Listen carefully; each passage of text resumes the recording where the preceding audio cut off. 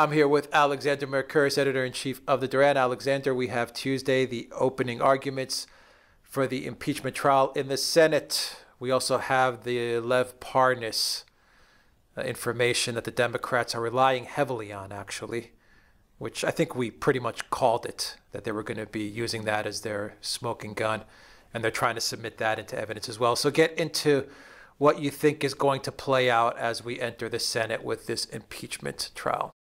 Indeed. Well, I ploughed through the two sets of submissions shortly before we did this video. I mean, the Democrat one, which again is clearly largely drafted by Adam Schiff, goes on for, I think it's 111 pages. I mean, it just absolutely goes on and on and on. And it's, I mean, one of the things about Adam Schiff is that he never uses one word when he can get away with five, and it has that kind of quality. It's just incredibly prolonged and overcomplicated. And I mean, he didn't say anything new.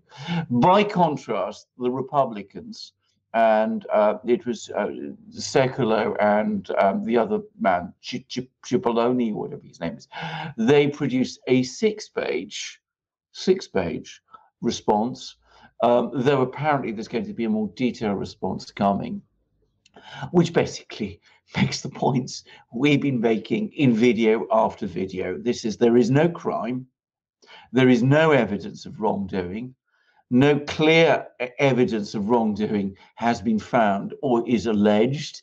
All the witnesses that have been produced by the Democrats, and I want to stress, produced by the Democrats, because the Democrats were in charge of the investigation in the House, and they went through all the witnesses they seem to want to call.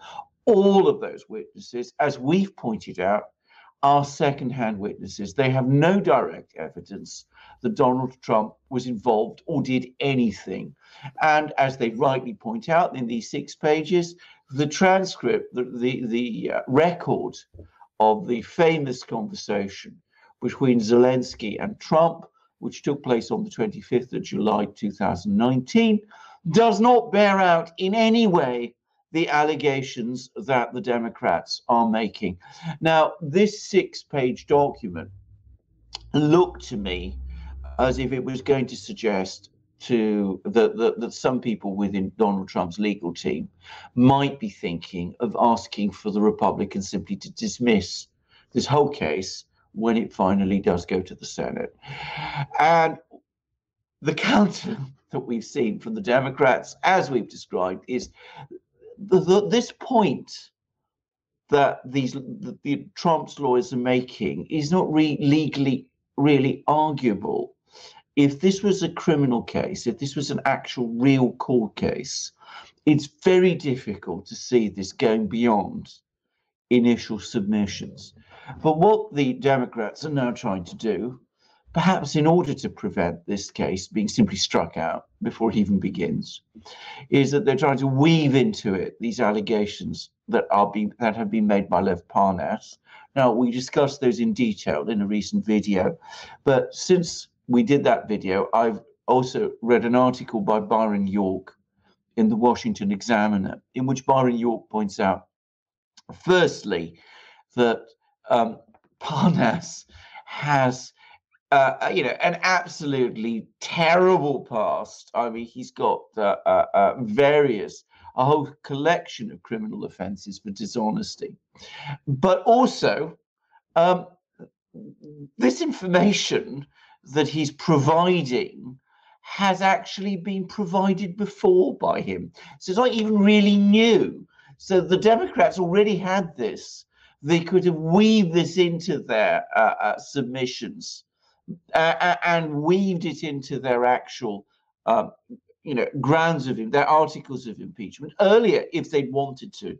But of course, for some reason, they didn't, probably because they didn't really want to call Parnas. In fact, I can say definitely because they didn't want to call Parnas as a witness in the House proceedings, because people like Nunes and Jordan would have simply taken him apart. But that's probably the background. So what is now being set up is this battle, which is going to happen, I think, on Tuesday, in which the Democrats will make this one, I think, last final attempt to try to get the Republicans to agree to call witnesses. And we will see whether these Republican senators, these soft senators, Romney, Collins, I think is another one. I think there's a third one. Whether they will hold with the other Republicans or whether they will wobble, we will see. Yeah, I mean, the whole goal of this is not to impeach Trump. The whole goal of this is to try to get 3 or 4 senators to flip, Republican senators. I think that would be a victory claimed by the Democrats if they can do that. And I think Romney is a possibility. I don't know about the other guys. No, I don't know about the other guys. And Collins, and they're flip-flopping a little bit. They're a little wobbly. But I think Romney, there is a chance. I think there is a chance. I think there is. But he's not enough by himself. I don't think. Right. He's not exactly. They need more. They need a good 3 or 4. Yeah, exactly. That's what they're aiming for. And I think the reason, just to go back on your previous point, I think the reason the Democrats now are using the Parnas stuff is I think they didn't have a narrative for it, because the Democrats are all show. They're all narrative. Yeah. And I think after, you had Maria Yovanovitch testifying, they made her to be this victim, the big bully in the White House, he fired me, and poor me, poor me for being fired, and all this stuff. I think then they had their chance to weave in the Parnas, scribbles on napkins and stuff like that, as his surveillance on the ambassador, all that stuff. So, they could weave in that Maria Yovanovitch was dismissed by Trump and bullied by Trump narrative in there. I think they needed her testimony in order to utilize Parnas. Exactly right. That's what I think they needed. That is exactly true. Mm-hmm. Yeah, so I think that's why they couldn't use him before, but after Maria Yovanovitch, they were able to utilize it. Well, this is why Yovanovitch was called. I mean, she was called as a witness in order to make it possible to bring Parnas along. Now, you see, if you conduct an investigation like this properly, firstly, you call Yovanovitch, fine. Then you call Parnas. They didn't really want to call Parnas because I said Parnas is really a terrible witness. If he'd been subjected to proper cross-examination, he would have rapidly and completely fallen apart. So they didn't do him. I mean, can you imagine what would have happened with people like Jordan and Nunes asking questions of Parnas, both about his past and his antecedents, and if Parnas had produced cocktail napkins as his evidence. I mean, it would have been an absolute shambles. So they didn't want to do that. They held him back, and they produced him now. And they're trying to produce him now, not because they really want to call him in the Senate trial, but in order to make the case look stronger than it actually is, even though the Parnas evidence has actually no relevance to the case, as we discussed in the previous video. I mean, it's the whole thing has an absolutely, cuckoo land quality. It's if I was an American citizen, I would be furious about this, because this is the Senate of the United States. This is an impeachment of the President of the United States, and it's been reduced to this low farce in which you make up your case as you go along. You come up with these preposterous stories, and you change your position all the time. One day it's this, one day it's Sondland and his guesses. The next day it's Parnas comes along and comes up with his things. Then you have the whistleblower. Remember him? I mean, it's funny how the whistleblower. You can't say the name. You can't say the name, but he's now vanished. I mean, we don't really concern ourselves about him anymore. So, what is this after all? I mean, this is not a trial. It's a Monty Python sketch. I mean, this is what it's beginning to look like. I mean, it's just awful. And if I was, as I said, if I was an American citizen, I would be really angry, not just at the amount of time and energy that this thing is taking up, but how this must be looking to people around the world. And I'm not talking here just about people in Europe who are, following the story, but they're very influenced by their own media, which tends to be very anti-Trump. But there are lots of other countries where, China, Russia, wherever, America is being made to look ridiculous because this thing is ridiculous. And as I said, to me, it's an almost parody of a trial. And I do hope that Chief Justice Roberts and the Republicans hold together and bring this farce to an end. I would have wanted a real trial with all the witnesses called, not just Hunter Biden, but Comey, Lisa Page, Rosenstein, all of them, stretching all the way back to the beginnings of Russiagate, which is what Donald Trump wanted. But if we're not going to have that, and that apparently has been ruled out, which is, I think, a shame, then let's not waste any more time with this nonsense. Let's reject this attempt to get witnesses and just dismiss the whole thing and then get on with the election. By the way, I do take seriously also the claim that some people, including I think Donald Trump, are making, that one of the reasons for holding this at this time is to prevent Bernie Sanders campaigning, because he's now going to be tied up having to go through all this nonsense. Absolutely. One thing to understand the Democrats, Alexander, is every person has their purpose for them before they chew them up and spit them out or throw them under the bus like they usually do. And that's why I'm saying Marie Yovanovitch had a purpose. Her purpose was to reinforce that narrative of how Trump treats women. And they're going to use that against Trump. She's done, okay, but now that we've used her, we can move the Lev Parnas piece into place. We don't want him to testify, like you said, after Marie Yovanovitch, because the guy's an idiot. But we are going to use his napkins, his scribbled napkins paper, and the text that he was surveilling, Marie Yovanovitch outside of the Ukraine embassy, the American embassy in Ukraine. We are going to use that to reinforce the case that's coming to the Senate in order to try and once again put the pressure on 3 or 4 senators that look a little bit wobbly to try and flip them in order to use that on the campaign trail. And after everything that went down with Elizabeth Warren and Bernie Sanders, where we saw how they use Elizabeth Warren, how the Democrats use Elizabeth Warren to dismantle Bernie, which she was clearly used. No doubt about it, was she used and abused by the Dems. The whole thing was a setup with CNN in on the game. I agree. That was certainly how it looked to me. 100% a setup. Actually, if I may say, an appalling episode. But anyway, we should probably cover that. I don't know if we should cover that in video. I mean, the story's kind of passed by now, but we'll think about it. Yeah, it is an interesting story, but there's no doubt it was a setup. And it's all done to prevent Bernie. Absolutely. And now this, like you said, plays into their hands as well, in that you're also going to tie up Bernie as well, who is surging the past 2-3 weeks. He is surging in the polls. Exactly. And of course, you've got a documentary that's going to be released covering Hillary Clinton. I don't know if you've heard about that, which very, very much looks like a campaign promo video. Wow. Very much. Well, so once again, I'm just throwing it out there. But either way, you mentioned Alexander, so you can move on and wrap up the video, move a little bit away from the impeachment farce. You mentioned Lisa Page. You mentioned Rod Rosenstein. Yeah. You would have liked to have seen them. Peter Strzok testify. It would be great to have seen them testify. Absolutely. It was Rod Rosenstein that leaked the lovebird texts.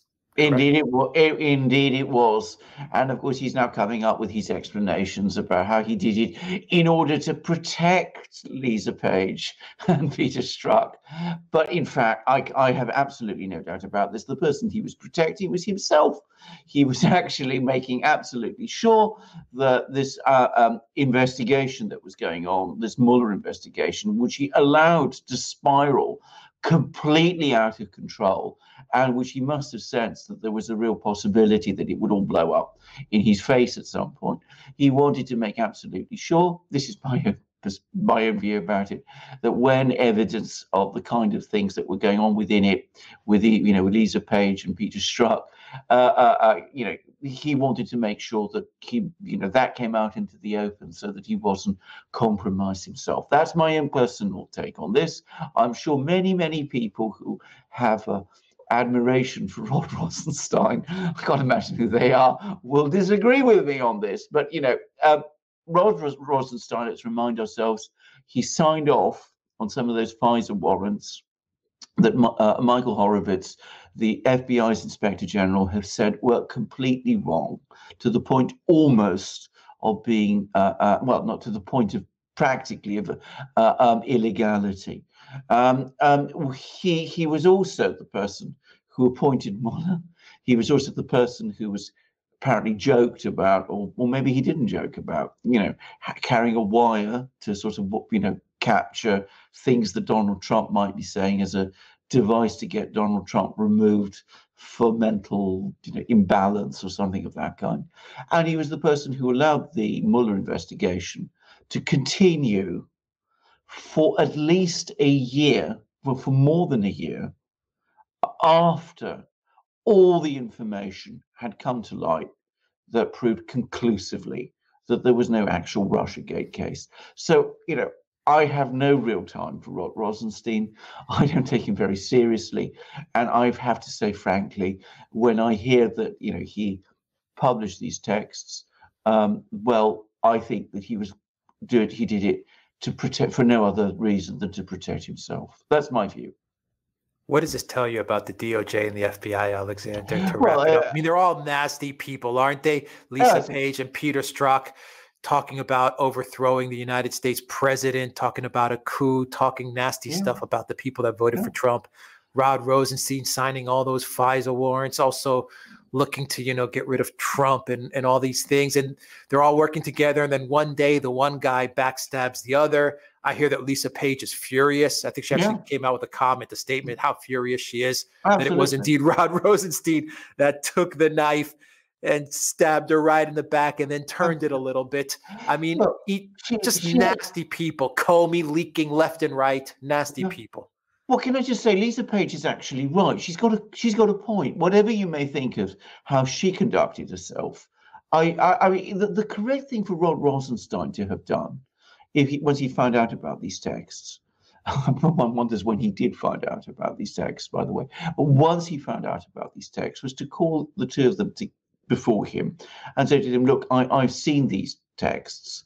I don't think you can go on working for the FBI, and you might want to consider your positions and get lawyers. What he does instead is that he goes off and leaks all these texts and then comes up with this absolutely crackpot story that he did it because he wanted to protect them by leaking them in advance before the Republicans got their hands on them. That's not an explanation. That's no sort of explanation. And you're perfectly right. I mean, everybody in the Justice Department seems to have been plotting in some form or another. Comey was plotting against Trump. He was spying on Trump and, recording all the things that he was spying and taking all his records away, even though they didn't belong to him. So Comey was spying on Trump. McCabe was leaking all over the place. Lisa Page and Peter Strzok were bragging about how, they were going to bring down Trump, or what a terrible man Trump was. There was the plot against Michael Flynn, who apparently is now trying to withdraw his guilty plea. This nonsensical business about, the Logan Act and Flynn being basically set up to try and trap him into, lying against the FBI. You have the FBI getting all this information from Christopher Steele's source that Christopher Steele had made. His dossier was absolute nonsense, and pressing ahead with an investigation in spite of it. We have all the, Bruce Orr being set up to get all this information, through a back channel from Christopher Steele, who had supposedly been sacked as an informer. I mean, this organization is just a complete and dangerous mess. It's clearly, as I say, everybody's plotting, everybody's scheming, everybody's trying to find some way of bringing Donald Trump down, because that's clearly the agenda. They're signing off FISA warrants, which make no sense, and as I said, certainly border on illegality, and perhaps tip over the border into illegality. We'll see what Duran and Barr say. But I mean, whatever one thinks about this, the Justice Department as it was headed by Loretta Lynch and Sally Yates, had become a cesspool. That's the only word I can use to describe it. Yeah, no honor amongst thieves, no honor amongst swamp creatures. Well, absolutely not. I mean, an absolute cesspool. I mean, it's the only word I can think of. I mean, you know, I should say I've worked in dysfunctional organizations. I've just worked in dysfunctional public organizations. I've never seen anything like this.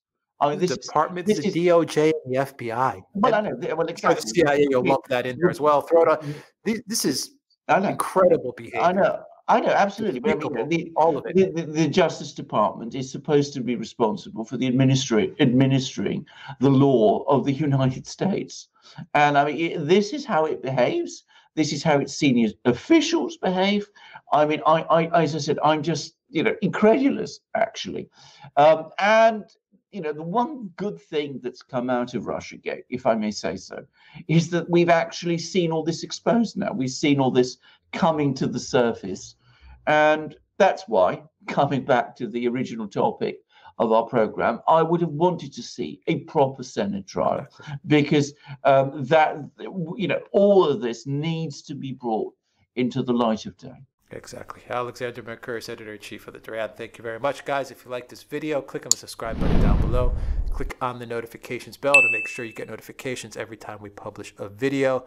Check us out on iTunes and SoundCloud to get an audio copy of this video. And please donate to us on Patreon, PayPal, and Subscribestar as well. Your donation really helps out the channel a lot. Please download the Telegram app on iTunes and on Google Play to keep in touch with everything that's going on in the Duran community. And check out the Duran shop. We've got magic mugs. We've got awesome apparel. We've got ebooks. Alexander. We certainly do. And again, just start with the ebooks. You've got 4 of them, one on Russiagate, one on Brexit, and 2 new ones on Ukrainegate and on Epstein. And of course, Ukrainegate is this extraordinary story that we've been talking about today. And we talk about how, you know, when you actually drill into all the allegations that have been made in Ukrainegate, there isn't anything there. I mean, it's a story, it's a massive story about nothing, put together by all sorts of powerful people as part of what is essentially a power struggle being carried out in the United States.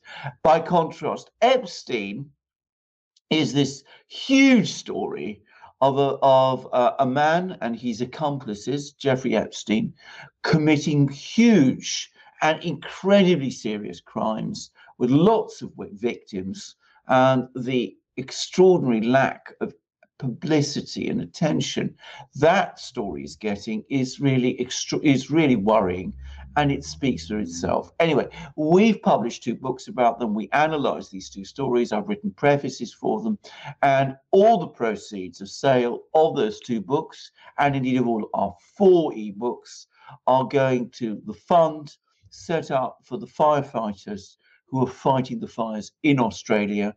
That is our way of showing our support for those people. It's a story we don't really know how to cover, because, you know, this isn't the kind of thing that we cover very well, these kind of disasters, but we do recognize the tragedy of it, and we are supporting them in the way that we think best, which is by giving them, as I said, the proceeds of sale from our ebooks.